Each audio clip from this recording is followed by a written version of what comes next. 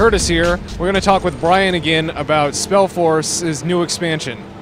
Hi Kurtis, so this is SpellForce's new expansion, just like you said. Specifically, it's called SpellForce 2, Faith and Destiny. In this game, you play as a Shy-Con, and you're playing through, in the true style of SpellForce, an RTS RPG that's pretty unique. In this one, you play through 4 levels with a total time of about 15 hours all total. Some of the new stuff we've added is you can actually get a dragon mount now, so you'll actually have a dragon as part of your party and they'll fight alongside you, or if you'd like, your main character can jump on board.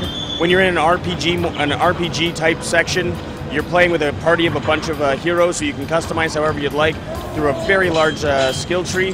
When you're in a more of an RTS level, then you're actually getting workers who are building bases for you and armories and so on and so forth. And you can, and depending on where you are, you can swap back and forth or play it how you want. And certainly you can break it up however you see fit.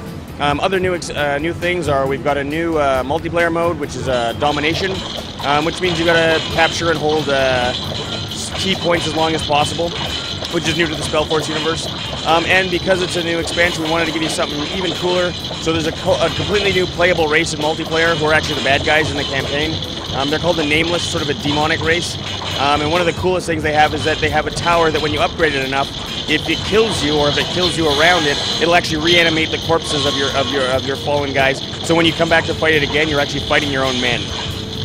Are there any other new features that will drastically change the previous SpellForce games? Not too much. What we wanted to do was just add to the story that we've been telling.